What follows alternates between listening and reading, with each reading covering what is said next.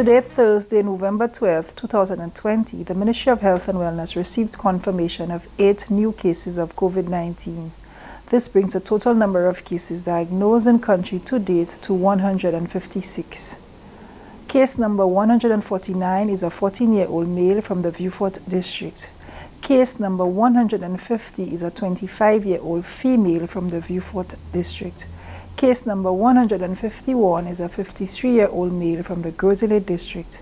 Case number 152 is a 59-year-old female from the Gros-Islet district. Case number 153 is a 35-year-old male from the Gros-Islet district. Case number 154 is a 15-year-old female from the Beaufort district. And case number 155 is a 37-year-old male from the Beaufort district. Case number 156 is a 22-year-old female from the Castries district. These individuals were seen at the community health facility where they were assessed and tested for COVID-19. They were all placed in quarantine by the health practitioners while they awaited the return of their test results. Epidemiological links have been established for 6 of these cases. Cases number 149 and 150 have been linked to case number 141. Cases number 151 and number 156 have been linked to case number 113. Case number 154 is linked to case number 115, and case number 155 has been linked to case number 126.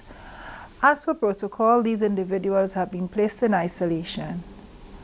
These new cases now bring the total number of active cases in country to 108.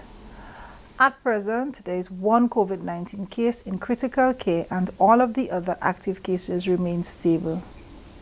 It is imperative now that each and every one of us play our part to keep ourselves and our most vulnerable safe, particularly the elderly and people living with chronic conditions. We remind each citizen that if you are experiencing flu-like symptoms, you should not be gathering with other people, whether for work, to undertake business, or for recreational activities. It is important to instead seek medical attention promptly. If you are sick, this is not the time to be at bars, the gym, restaurants, church, or any other place where people gather.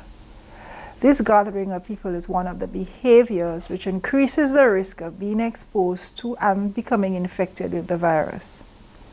The Ministry of Health and Wellness, we once again remind every citizen of the importance of consistently practicing the infection prevention and control measures.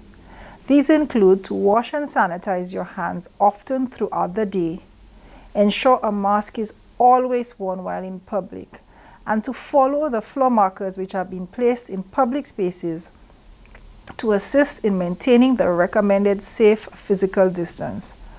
Where these floor markers are not available, the separation from the next person should be about 2 arms lengths apart. As usual, the Ministry of Health and Wellness will continue providing updates as new information becomes available.